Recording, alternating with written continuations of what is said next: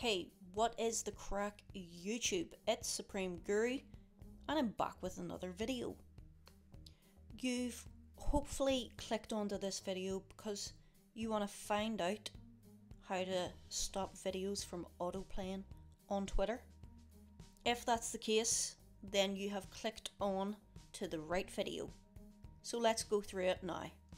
Let's go into the Twitter application and click on your profile picture. Once you've done that, go down to Settings and Privacy.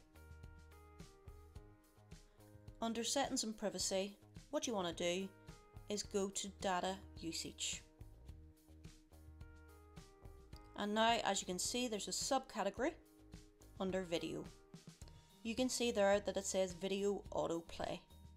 Tap on Video Autoplay and now you can choose whether you want your videos to play on Wi-Fi only, or on mobile data and Wi-Fi, or turn it off completely.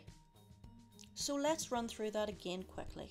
Click onto your profile picture, then Settings and Privacy, then Data Usage, and then you can see the video category, Video Autoplay, and select what you want.